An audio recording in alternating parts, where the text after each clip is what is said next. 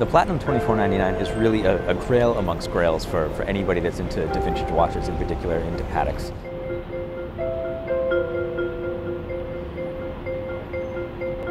Five or 6 years ago, when I first really started to get into vintage watches, I heard about this watch. It was almost lore even back then.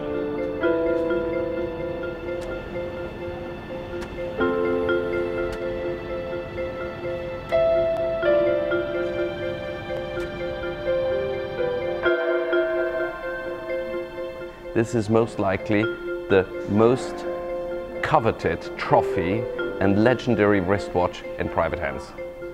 What we have here in front of us is the one and only Platinum Patek Philippe reference 2499 in private hands. We knew it was in the collection of Eric Clapton, but we never thought we would see it publicly for sale. We never thought we'd be able to handle it, to touch it, to even have the opportunity to buy it.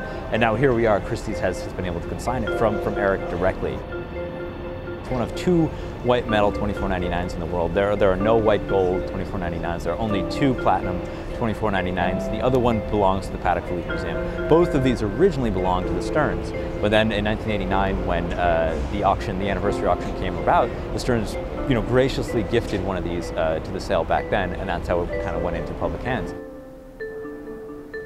I know this watch since 1989. I dream of this watch, and since 1989, I want to touch it and have it and sell it one day.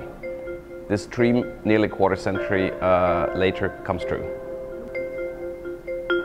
We have an auction estimate of 2.5 to 4 million francs on it. That's about 2.7 to 4.2 million US dollars. We never thought we would see it.